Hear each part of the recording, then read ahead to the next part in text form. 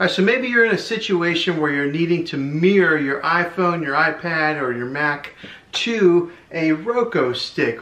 Well, in today's video, I'm going to show you the step-by-step process in how to do this.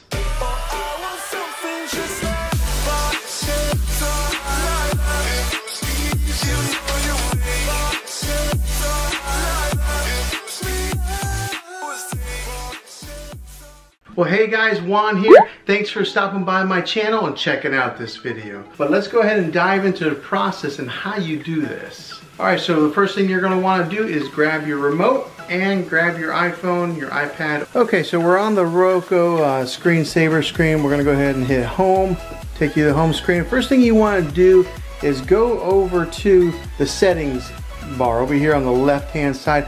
And you're going to want to make sure that you're on the latest system settings software. So you're going to go to System and you're going to go to System Update right there. Now as you can see, I am on 9.2.1 is what I'm on. So that's the latest on this one as of today. I just got this installed. So that's the latest software update as according to this video. So you want to make sure that you update now and make sure you're on the latest system update. Alright, so next you're going to want to go, let me take you back home as if you were doing this from the beginning. Go back home, go to settings, okay, go down to system, and then you're going to go over here to screen mirroring, and then click over. Alright, so it takes you to screen mirroring. Over here on the right hand side you'll see where it says prompt. So that way when a device tries to cast to your TV or screen, a prompt on your TV screen will ask you to confirm, or you can go to always allow, so that when a device tries to cast to your TV screen it will automatically be connected, or you can go to never allow. So what we're trying to achieve on this is to screen mirroring, so we want either prompt or always allow. We're going to go ahead and select prompt. Okay, next up you're going to want to go to your Apple device here. So I'm on my iPhone and let it focus in. Okay, and then download the Roku app if you haven't got that installed already. Go ahead and download that and we'll open it. Okay, now it says easily cast your photos, video, and audio to a connected Roku device on here.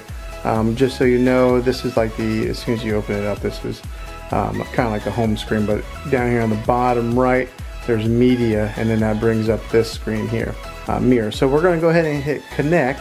Now it's recognizing that I have two different Roku devices in my house. So I'm going to go to that second one there. That's the Roku Express Plus that I was talking about. So tap on that. Now it takes media on the Roku. So we're going to go to videos. We're going to give access, allow access to the photos, and it's loading. Okay, so it's got all my photos on my phone here, so I'm just going to pick one that I just took, a random one of my cat. I recorded it for the purpose of this video here. So it says loading video, retrieving, and voila. This is the video I took on my phone of my cat playing with a Nerf dart, and now it is projecting right here on the TV. Easy peasy. Alright, so yeah, that looks pretty good. I mean, that was the short little clip that I took, and it's projecting right on there. Okay, so that was a super simple way of how you can mirror your iPhone or any type of Apple device to your Roku stick TV or your Roku TV or your Roku stick. So hopefully this video helped you out. If it did, go ahead and give it a thumbs up. Go ahead and subscribe to my channel. I make tech videos all the time, and I'd love to have you back in the next one. And that's my dog. So alright, until then, get out there guys and be creative.